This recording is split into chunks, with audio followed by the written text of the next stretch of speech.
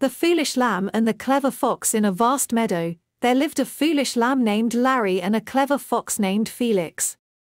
Larry was known for wandering off without considering the consequences, while Felix was known for his cunning ways.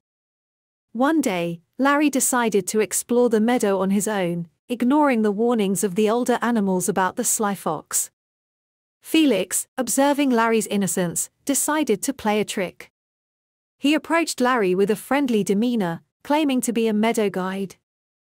Felix led Larry deeper into the meadow, away from the safety of the flock. As they reached a secluded spot, Felix revealed his true intentions and lunged at Larry. In his foolishness, Larry hadn't noticed the danger. However, a wise old owl named Olivia had been watching. With a swift and clever move, she intervened, scaring off Felix and saving Larry from harm. Larry, now realizing his foolishness, thanked Olivia for her wisdom. The moral of the story: foolishness can lead to trouble, but cleverness and wisdom can come to the rescue.